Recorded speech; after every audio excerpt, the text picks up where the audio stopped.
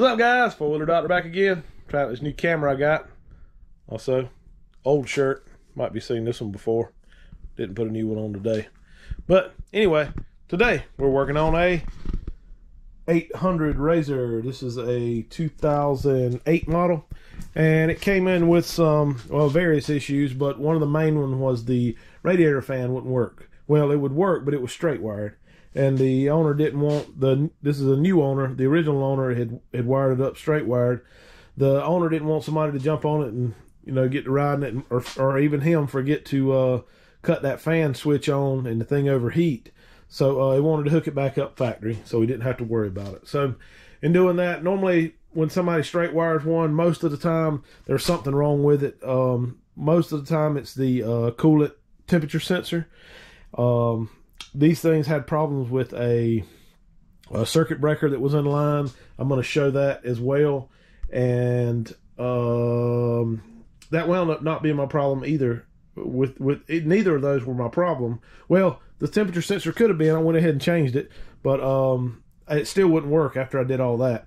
And I looked online, seeing what other people had run into, and nobody really figured this out. But I'm not saying this happens very often, but it happened in my case, so heck, it might help somebody out. If it helps two people out, I think I've done my justice on putting this video out. So let me go. I'm gonna just run through real quick of what I did.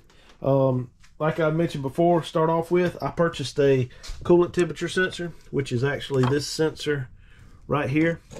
Goes into the head, and the way you're supposed to be able to check this thing is turn your key switch on and unplug this sensor, and the fan should come on. Well, you see, it doesn't. So the second thing I went to check was I checked all the fuses, and all the fuses were good. And I'm not even 100% sure which one of these fuses under this under the dash here is the fan, but they're all good, so didn't worry about that. The other thing to check is this circuit breaker, and this gives a lot of problems on these.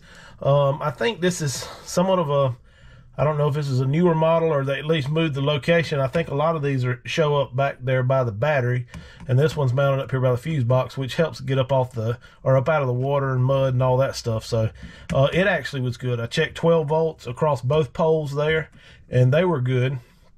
And from what I understand from looking at other videos, you can purchase these from O'Reilly's. They sell a circuit breaker that's just like this, that will actually just plug in. There's kind of just studs that stick out of here, and those I probably can't do it with one hand, but the wires just slide off of those studs. Okay, so I got that checked, everything checked out good there. So then I come up here to the front and made sure, now this thing still has the wire to it from the original owner had where it was straight wired, but it's plugged right in here, so make sure your plug's in.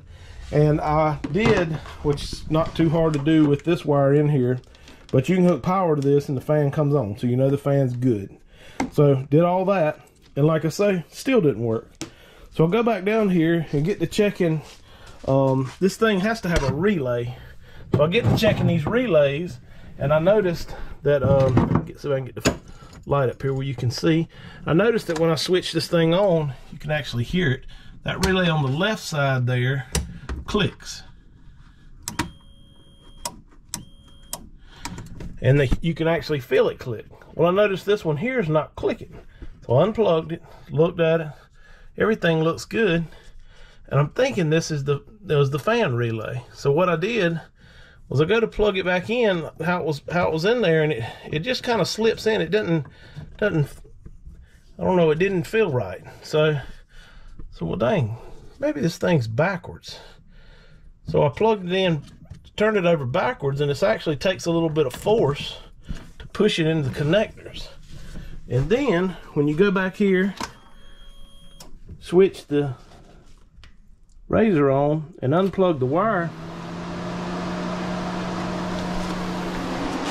the fan comes on.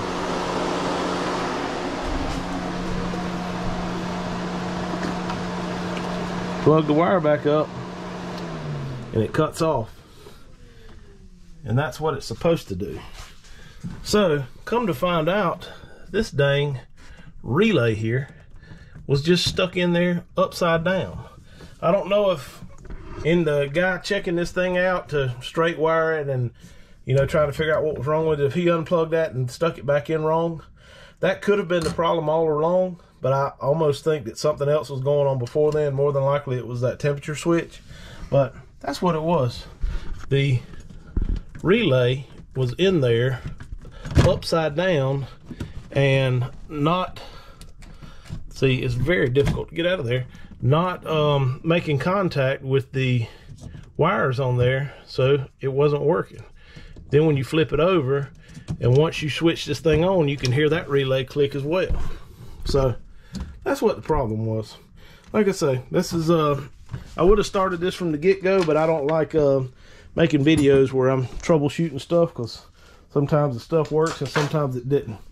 But in this case, I figured it out, and hopefully that'll help somebody out. If you check everything else that everybody says to check, the sensor, the fan, the fuses, the circuit breaker, and it still doesn't work, check your relay. Could be your problem. All right, guys, hit the like button, subscribe. Have a good night.